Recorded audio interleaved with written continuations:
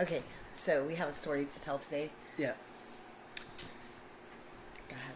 Oh, I'm gonna. Okay. So here's part of the backstory.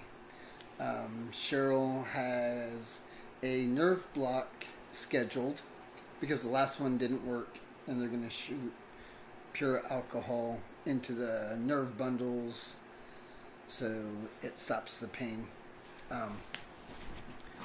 But in order to do that, her doctor works at a couple of different facilities, her surgeon.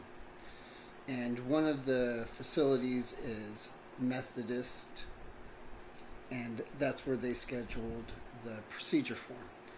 Methodist is currently forcing everybody to have a drive-by COVID test. Hold on. A drive-by COVID test 24 hours. They are so serious about it. Look at, must have a rapid COVID test done with highlighter and an exclamation point. They're very very serious. Methodist is very serious about this. So I've already had another nerve block done, like Callie said, by this doctor at another facility that he works out of, which was a absolutely wonderful facility. They did not require me to have a COVID test. In fact, this will be the first COVID test I've ever had since COVID started. Which shocked the lady making the appointment. Yeah. I was like, I'm not even sure I want to do this. Hold on. And before that, I really felt like the Lord told me not to have this procedure done. So later, nobody knows or can tell you what exactly they're going to do. Even the procedure is all the way up to, I was supposed to be having some kind of surgery tomorrow. No one has even told me, I have asked multiple people. I've asked my oncologist physician's assistant. I've asked people from Methodist, and I've asked my the lady who works for the surgeon that is going to do it, that scheduled the appointment. No one has been able to tell me whether or not I'm going to have an actual laparoscopic surgery, which is an issue because I have a hernia right now. And so I've asked all of these people. No one can even tell me what kind of procedure, or if they're going to do a scope through my mouth, or what is going to even be done to my body. So I'm supposed to go have a surgery tomorrow. I don't even know what they're going to do to my body. So, yeah, as they've scheduled this, there's been a whole bunch of, I don't know if I'm going to do this or not. Talk to the oncologist physician assistant, and she gave me some comfort about it. Yeah. She was like, he's a really good doctor, which I agree, and I've already had a procedure done by him.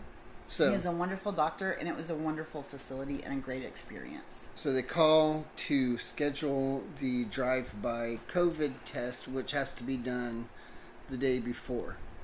And you got two options. You can option B, go get a rapid COVID test within 48 hours, but it has to be the up your nose and swab your brain kind. Or you could do their drive-by service of Methodist curbside COVID test. Yeah, and you have the option of oral or nasal. And I was like, that is wonderful, and I will drive all the way to San Antonio a day early to do this COVID test, and I will do it orally. I am not having anyone penetrate my blood-brain barrier and stick a cotton swab up against my nose when the nose and the mouth are connected.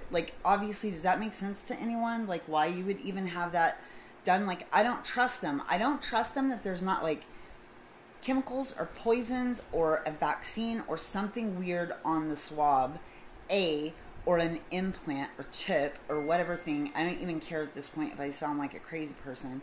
I don't trust them. So but I'm going to do it orally, and I feel like way better about that. So we drive all the way. We wake up hours early, drive 2.5 hours to San Antonio in our gas-sucking truck to go get this COVID test done.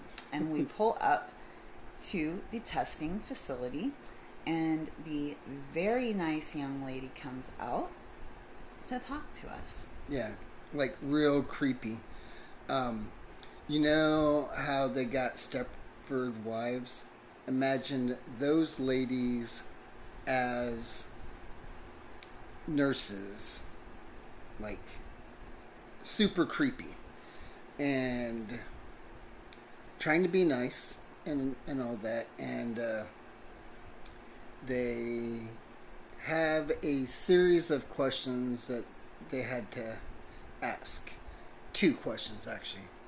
One, are you COVID vaccinated? No, I'm not. No. And the second one, the lady said, have you ever had an allergic reaction to medication? To any medication. And she emphasizes the words any.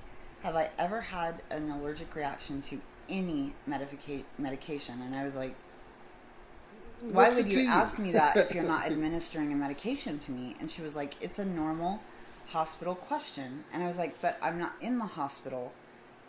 And she refuses to answer. I was like, there's nothing on the swab, right? It's just a cotton swab.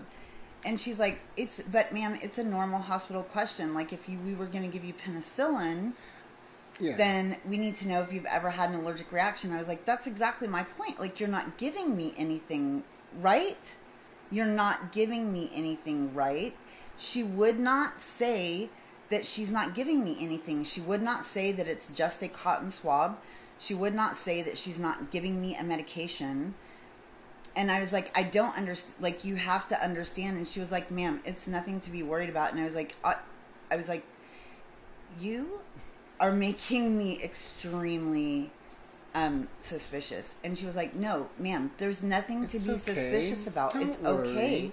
And I was like, no. You can trust us. I was like, yes, she starts telling me all these like buzzwords. Like, she's trying to like convince a 3-year-old to eat broccoli. She's like, no, you can trust us. Like, I can't trust you. I don't know you. And you can't even tell me if you're going to put a medicine in my body. You're asking me suspicious questions. You won't explain to me why you're asking me the questions. And so we go round and round about this for a moment. And then she was like, okay, just let me finish. And I was like, okay. And she was like, first, I need you to put a mask on. And I was like, in my car? They're going to administer this test in my car, by the way.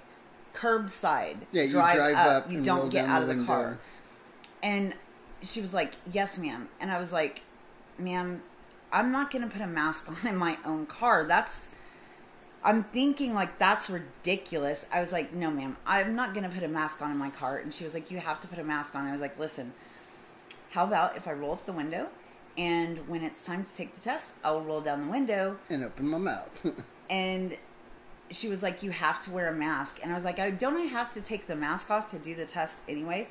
And she was like, you just have to pull it down to your nose. And I was like, no, I'm taking the oral test. And she was like, no, it's a nasal test. And I was like, no, I was told it's an oral test. And she was like, it's okay. My friend, whatever name she said, she's really gentle. She was like, she's really gentle. And I was like, ma'am, you're not listening to me. She doesn't care what I'm saying about what I'm medically going to have done to my body. She's like, she's really gentle. And I was like, ma'am, please listen to me. I am not having the nasal test. I'm not doing it. And she was like, yes. And I was like, no. Oh, okay. All right. We need to leave. And she was like, ma'am, Miss Callie, like, please don't do that. And I was like, no, I'm sorry. Like, we're not going to be able to do this. You're trying to force me to do this test in my nose that I've already told you, like, I'm not going to do. So we leave. Yeah. We pull two spaces away from the very end of the parking lot. Now, mind you, there's no cars driving anywhere in this parking lot. This is the back of a building. The car parking lot is about half empty. We pull where there are like just at least 10 spaces in every direction, like it's empty. And a security guard comes up and he says that we're impeding access, that we need to not block traffic. And we are in a parking space. And I'm like, what is this weird Gestapo thing where they have a security guard watching people get a medical test? Like, this isn't normal. Nothing about this is normal. So we leave, and then Methodist calls me. And I'm like, okay, I need to cancel my surgical appointment for tomorrow. And I explained why. And she was like, ma'am, we never have done oral tests. And I'm making it up. Like, she is basically like calling me a liar. Like, I'm making this up. And I was just like, okay, you have a blessed day. I need to cancel my appointment for tomorrow. Thank you so much for trying to help me. I appreciate it. And have a blessed day and goodbye. And so that was the end of it. I did call the doctor's office to let them know. And, like, I'm very sorry about the inconvenience. But anyway, that is, like, our crazy story for today. It was no nerve block. So, no nerve block is happening. I'm not going to have that done. And I'm sure I get to go explain to my oncologist now and I look like a kook. But, oh well, like... But at least your pain has gone down. You're, like, taking way less medication and it's over. Yes, my pain 8 hours has continued to go down so considerably. I've been able to go from taking medication every 6 hours to taking it every 8 hours, like Callie just said. I'm only having to take one medication and one pill, and I am on the patch, so that's constant. I keep forgetting about that. That I am on the patch as well. So it's not like just one pill is like controlling the pain, but the pain is so much better and everything is good. So in every other way, I feel great. I don't feel like I have cancer. I feel great. I feel the Lord has really sustained me. I went through the chemo. I didn't get any like sores or ulcers in my mouth. I didn't have any bone pain from the shot that forces your body to produce white blood cells. So yeah, I've had problems with diarrhea. And probably don't need to talk about those in a video, but that's been my worst like side effect. But praise the Lord, I have the needles in your hands. I have medication for that. Oh yeah, I do have the neuropathy thing, but it's not debilitating or anything like that. So it's very good, and I'm not having the nerve block. So thank you for everyone for praying for that for me. Next round of chemo is on Monday. Yep, Monday we'll start my next round of chemo, round 2. So we'll see how that goes. Thank you. And have a blessed day.